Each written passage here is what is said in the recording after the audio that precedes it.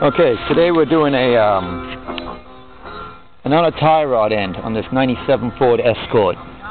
The first thing, what we did was we backed off this bolt. And this bolt is like a lock, and it locks on here. Second is, I got a little bit of paint. I put the paint on, and you see where it's thick?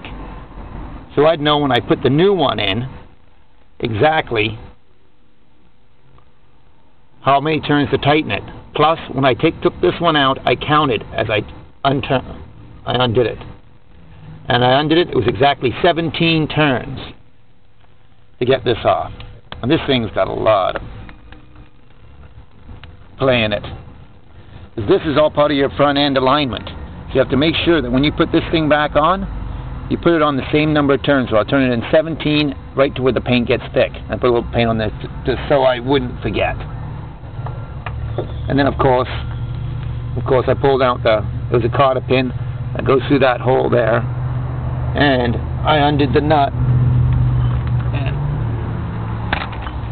I use this electric impact gun to spin the nut off. Came off a lot easier. I was thinking about using soap, but I figured that might wash off if it rains. But anyway, this is the way you take one off, and when you put it back on, you just put it back on like I'll screw it back on the 17 turns, drop it through the hole, tighten up with a nut, put the pin back through, and then put this bolt, tighten it back down onto itself so it keeps itself nice and tight. So that's it for doing an outer tie rod end on a 97 Ford Escort.